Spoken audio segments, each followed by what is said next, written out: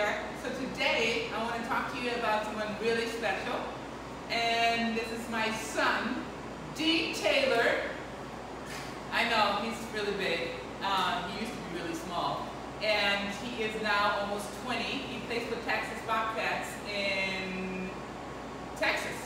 So he is defensive tackle player for the football team. And I want to ask him a couple of questions about how it is to work out and to be in shape for it. So, what does your normal day look like? Or what was it, first of all, what was it like growing up with Mama? Well, as you guys probably know, my mom is super into being fit and all that stuff. So, like, she would, like, used to, for punishment, like, if I ever got in trouble, which was quite frequently, we always lived on a hill, so she would make me run up and down the hill, and so I was always in top-notch shape. So like when I came to PE and all that stuff, I was at like the top of my class. And when my mom was on a diet, I was on a diet. But I mean, that stuff really helped me out now, because like, when it comes to like taking care of my body and like prepping myself and all that kind of stuff, like I already know how it's done now.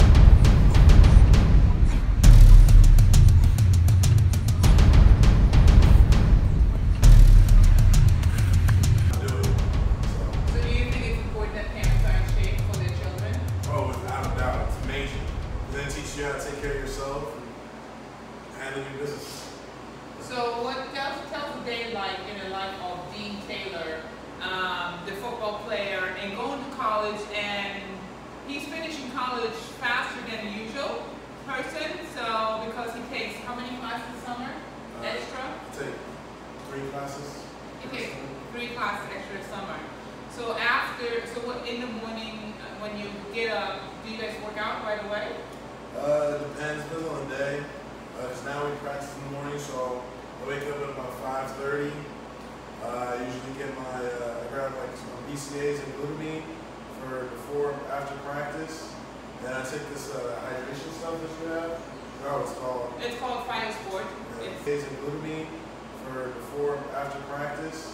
Then I take this hydration stuff that you have. I forgot what it's called. It's called Phytosport. Yeah. It's an Arbonne product. Because of course I wanted to have the most purest form of products, and they're all vegan based.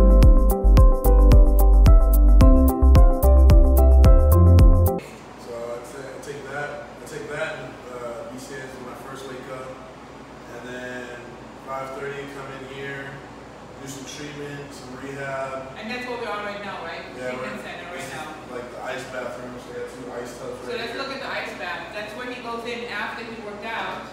Or he trained after a game, right? After game, you go in there? After game, after workouts. So you can come in here whenever you want. Go in. It's just like a little ice tub, real cold. Got some jets. Can you all see that? And how cold does it get? It can go down to 38, and I usually go in at about 45. 45. Woo, it's cold. For about 10 to 15 minutes, and then I do that either once or 2 times a day. Depends on my schedule.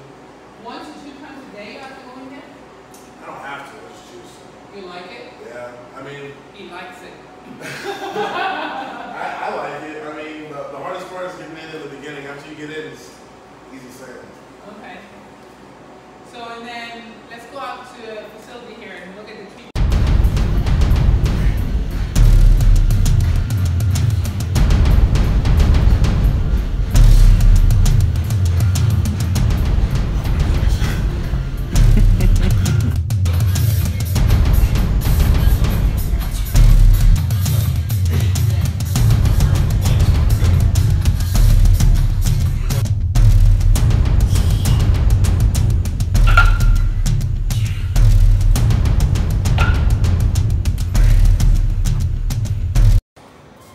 So we're here now in the treatment center, and this is where, what do you do here, Dean?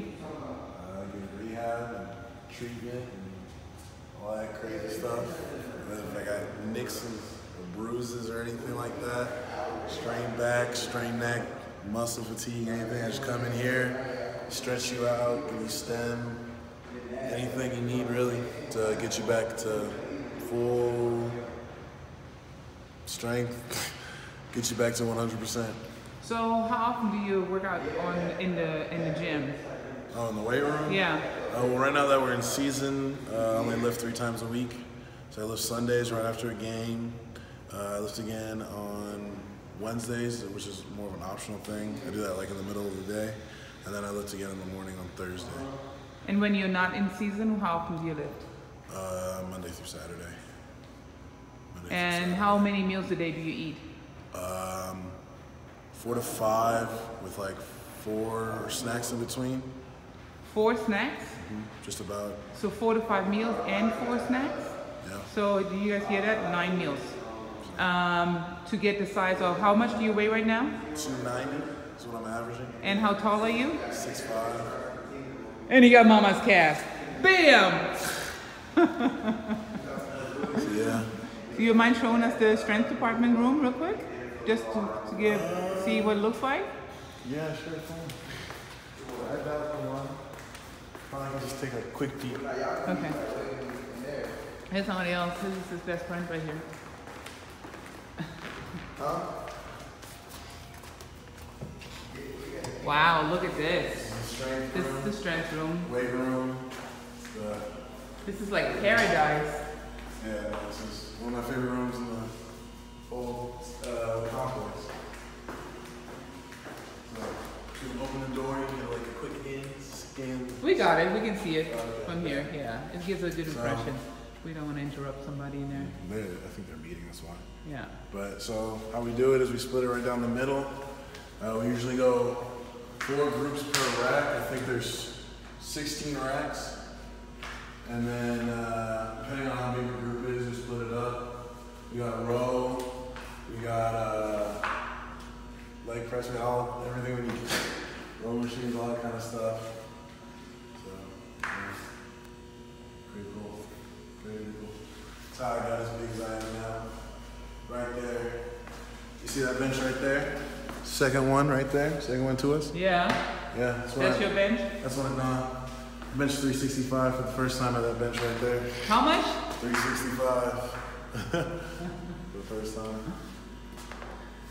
All right. Well, thank you for the tour. We really appreciate it. And how are your grades? Do you need to have good grades to be a football player? Without a doubt. One thing, my first DC that I had when I was here, his name was Randall McCray. He always said, "How you do anything is how you do everything." So if you half-ass in school, you're gonna half-ass everything else you do. If you half-ass cleaning your room or taking care of yourself, or if you half-ass putting on your socks, you're gonna half-ass anything else you do. So if I'm gonna bust my ass in football, I gotta bust my ass in school, and I gotta bust my ass in everything else I do. Because how you do anything is how you do everything. And what do you say about bullies? Bullies? I hate them.